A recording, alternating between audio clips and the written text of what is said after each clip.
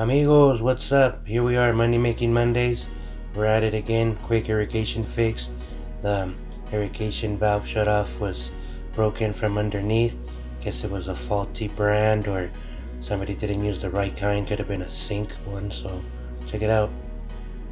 So I already cut the gate valve here, or the shutoff valve, and we had to do about 2 feet to the right, and then I should add a coupling and make it to where it's supposed to be, but it doesn't really matter where it's at. It still has room. If it breaks again, they still have room to do that extension then. So the less parts it has to leak, the longer it'll last, so I could have made it a 3-position fix, but I cut it down to 2 like that. Hopefully it doesn't leak so fast again. But this valve, it pretty leaked because there's too much pressure coming in, in these homes. If you don't have a regulator, or this is after the regulator, so it's not getting regulated and has full pressure going on the whole time, so it makes your valves actually blow up faster. One of the valves is leaking, and that's just due because it has too much pressure. Nothing's regulating the pressure, so sometimes people don't notice things like that and things can go wrong. So you got to make sure that you're able to do things. So there you see me put a coupling, and then the gate valve has another coupler on the other side, so I cut the piece about 2 inches longer than what it should be. I go ahead and glue, and then I'm able to just try it again, reposition myself, put glue on the sides. I think I heard a little crack, so I recut it again just to make sure. You always got to cut your ends if they're not straight, or if they're slanted, you want a straight cut. So sometimes I had to make sure things like that. So we glue on both ends. This is 3/4 pipe. You don't have to use primer. I use plenty glue. Some people say, man, you just need a little glue. Yeah, well, I'm not using primer. You're not supposed to, but just in case, I put enough glue. I would just give it a 1/4 turn and I push it in, because sometimes that gate valve will push your pipe back out. So as it dries, 1 or 2 seconds later, push it back in, and that'll give you the resistance that you need there. So on the right side, I'm cutting right on the coupler, maybe about a 1/4 inch shorter than the coupler, in order to be able to make my pipe cut there. But I ran into a little problem. I had to start digging a little to be able to bend the pipe up and not have to use a quick fix like most people usually use. They go with the quick fix instead of fixing things right. So right here we found a couple extra pipes and things like that. I'll show you at the end how we found the pipes and how we got it replaced. So right there, I had to keep digging. I failed at the first one, so I had to give it a good chunk, and I got to make sure I don't throw the dirt right back into where I'm dealing. You can see the glue right there. The excess glue that I use is probably not too good. Take my finger out in there and put it out, but most of the time it does all right. The glue just dissolves out, but we don't use too much, so we're okay.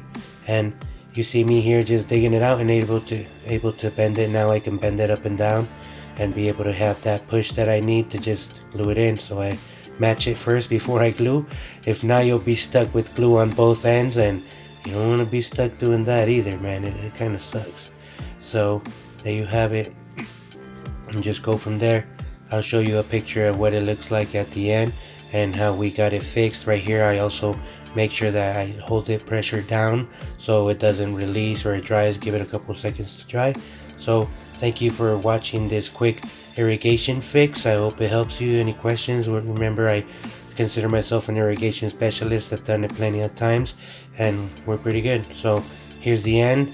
Everything looked good. We made the place look a little better. The gate valve was a little back, but it looks good, so we put all the bricks back. Here's your area here. The bottom piece just blew off. Too much pressure or a cheap valve. So I'll take you to the next video. Thanks. Amigos, what's up? So here's the next cleanup. We already started.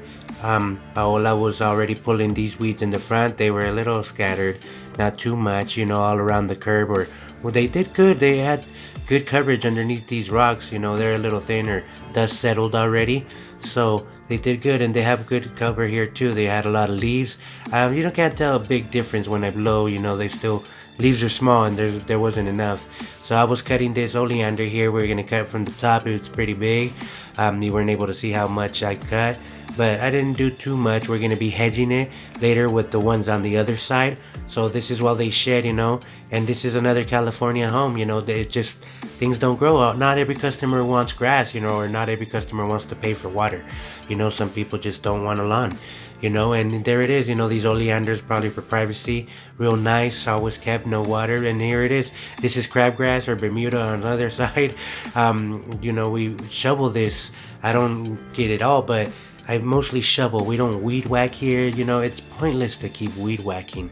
Out here, customers want weeds gone, so in California, it's different. The better you are at keeping things clear, the more business you have. So it's awesome. Check it out. I did this by the shovel only. I missed a couple areas you'll see at the end, but let's get to it.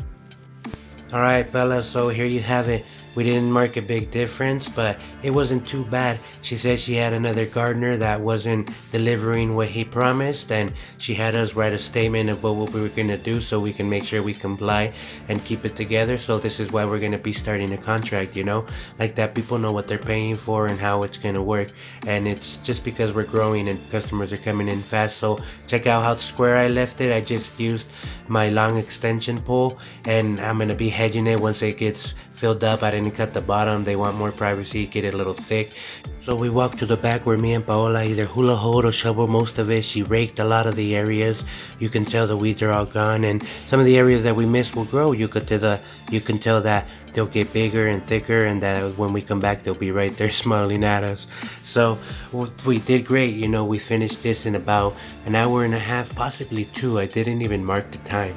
I didn't make any time lapses or anything like that. So keeping these weeds gone is what we're supposed to do here. You'll see me crouch down here because we missed one.